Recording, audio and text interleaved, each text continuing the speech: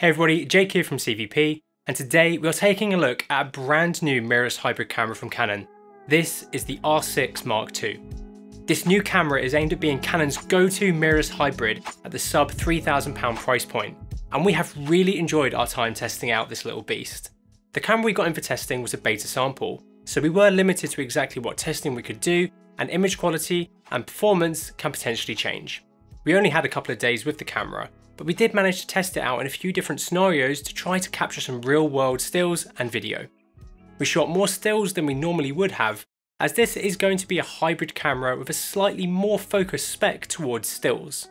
We've tried to get the camera in a few different scenarios, but one I was really excited to capture was some live music at the O2 Indigo.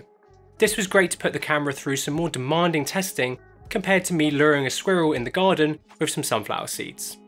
Shooting the gig wouldn't have actually been possible if it wasn't for our man Lou, who actually works with CVP managing our kit evaluations, and he absolutely killed it on base for Red Method at the show to a packed house. We'll cram as many photographs and videos as we can throughout the video, so let us know what you think of the image quality down below. Honestly, the R6 Mark II may be one of my favourite hybrid cameras I've ever used, mainly because of this new mode switch here. Unlike the switch on the R5C, the stills and video button is an instant switch here. This means you can go from taking stills to video in a much faster way than with the R5C, and many other mirrorless hybrid cameras as well. When you do this, the camera will remember the settings in each individual mode.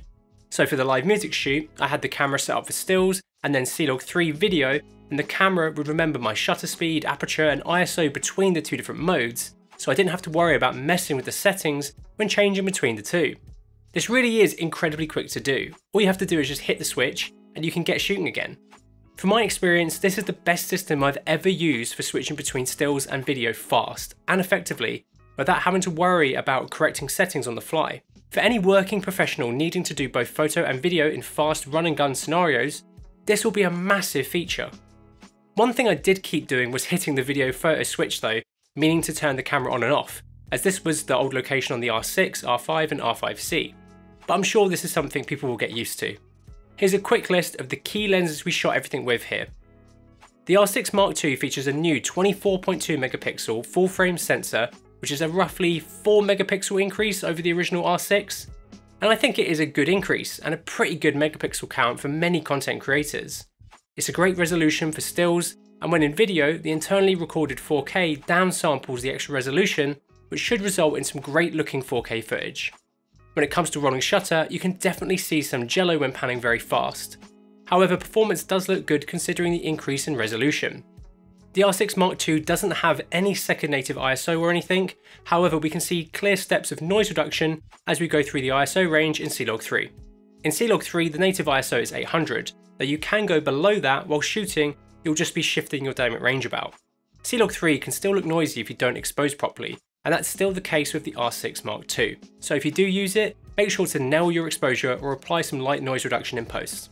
During the gig, I shot at mainly 800 ISO when shooting video, and then between 3200 and 6400 for stills, so I could get a faster shutter. I haven't photographed a live music event for years, and it really is incredible how far cameras have come since I photograph gigs every single week. The images out of the R6 Mark II at these ISOs are amazing. Colours are rich, latitude in the RAWs is excellent, and the noise isn't too chroma heavy, but it does have some nice texture to it, which for live events like this, you really want. I love the natural rich colours that Canon cameras capture, and that still applies here with the R6 Mark II. There is definitely a small crop factor when going from stills to video mode, but that isn't surprising and it's not too extreme. The R6 Mark II can record some great looking video, and has seen some great additions and changes over the original R6, such as this flashy red outline marker when you start recording, which you can toggle on and off in the menu. You can record full width 4K 60p, which is oversampling roughly 6K's worth of the sensor. However, when it comes to recording formats, you are limited to just IPB compression. There is no option for all-I. However, for most, this will be fine, and the footage still looks great. In Full HD, you can shoot up to 108 FPS, which doesn't look quite as good as the 4K 60 obviously, but it's definitely usable. It uses the same picture profile menu that is present in previous Canon mirrorless cameras, which means you can't import LUTs, and there is no YDR, which is a bit frustrating.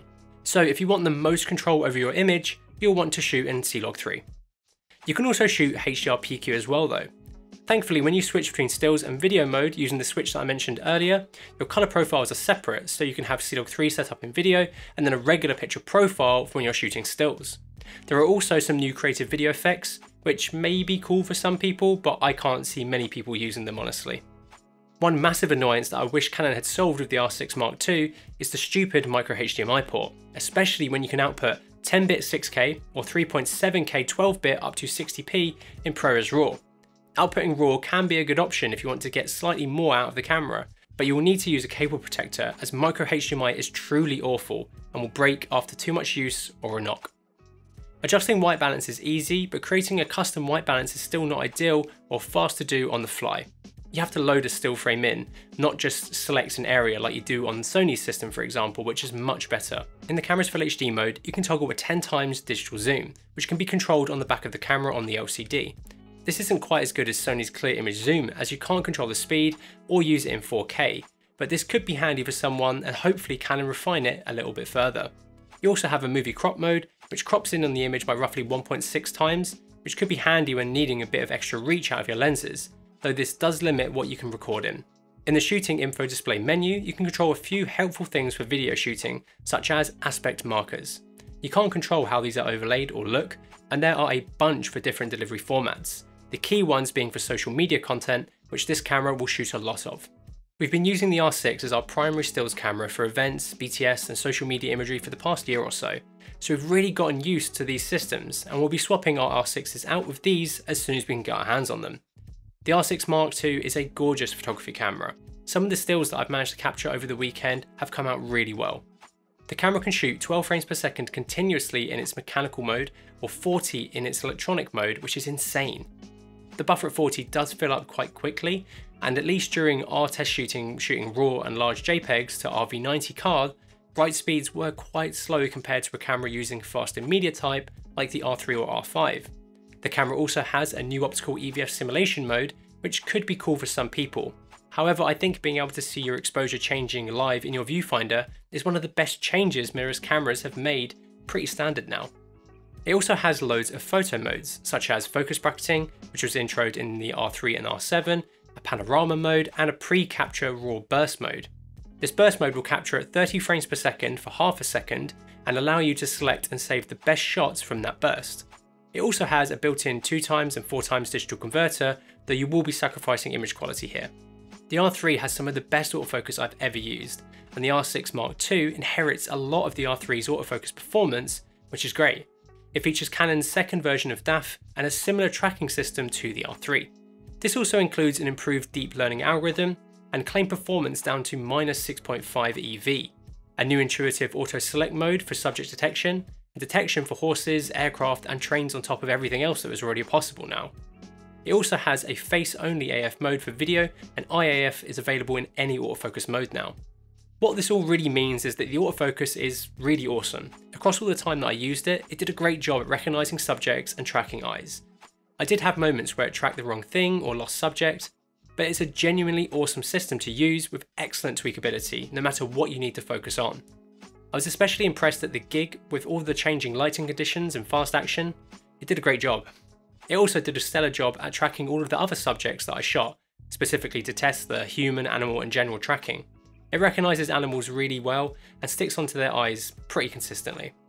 The IBIS system seems to have been improved over the R6, but it still offers the same up to 8 stops of IBIS when used with a lens that has optical image stabilisation, such as the 24-70 f2.8 LRF, which we used a lot with this camera.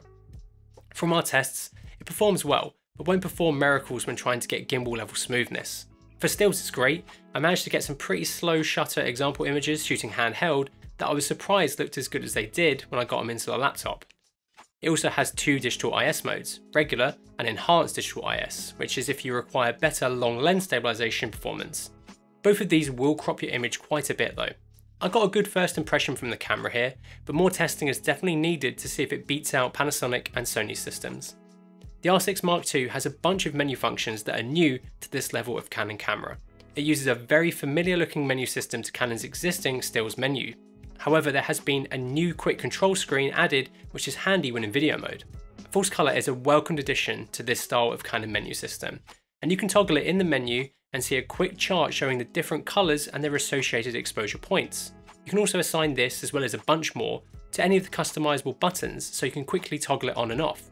This works well on the depth of field preview button on the front of the camera. There is also a focus breathing compensation function that is limited to only a few lenses at release, but more should be coming. As most stills lenses are more prone to breathing, this is a great feature more and more cameras are getting. In camera you can toggle this on when using a compatible lens, just bear in mind this does apply a little bit of a crop. The R6 Mark II has a new high flicker reduction setting which can be used in both stills and video. In video mode, you can really dial in the shutter to allow you to get round a flicker produced by any pesky lights while shooting. This would be a really good addition for anyone shooting in unpredictable lighting conditions.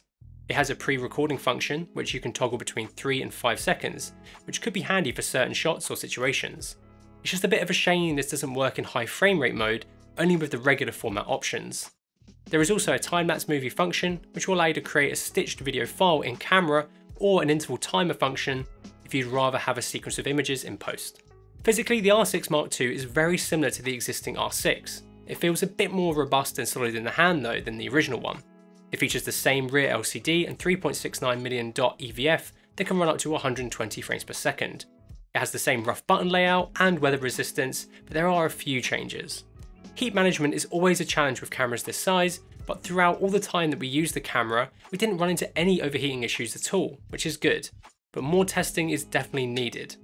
The camera doesn't have any artificial recording limit though, you can roll as long as your battery, media and heat level dictate. It also has an updated multi-function shoe, which means you'll be able to use the Tascam XLR unit if you require better audio inputs and controls than what are on the camera as standard. The rear joystick has changed in design. I liked the redesign personally, but Joe had some trouble with it. The mode dial has a new auto and special modes, and the power button is now on the other side separate to the mode switch as we mentioned earlier. The new on-off switch also has a lock button, which can lock input across the camera.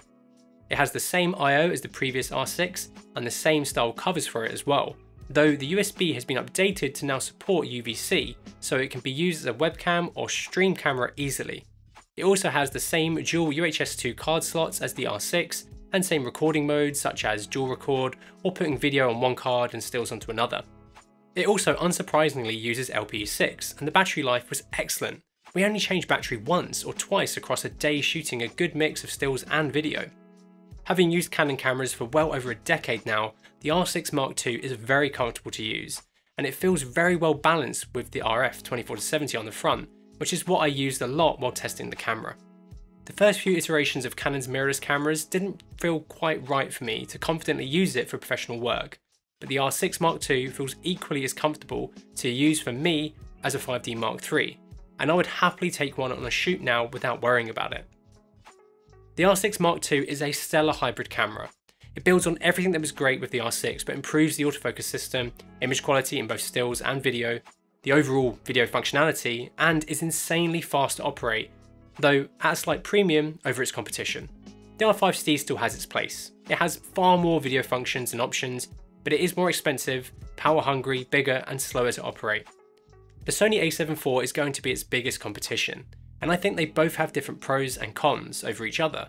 Let us know if you'd like to see a comparison of them in the comments below. With the R6 Mark II, Canon also announced the highly anticipated 135mm f2 EF replacement, RF 135mm f1.8 LIS, alongside a new speed light. I am really excited to check out this new lens. They also announced that there will be an update coming for their Camera Connect app, which looks to update the app with a more modern UI and improved setup process, but we didn't get a chance to check that out unfortunately. There may be something I didn't cover in this video, but this was just our first look and test of the camera in a short period of time, so let us know what you think of the Canon R6 Mark II in the comments below, and if you have any more questions about it. If you like the video, please give it a like, and maybe consider subscribing so you don't miss out on our awesome upcoming content, and thank you so much for watching.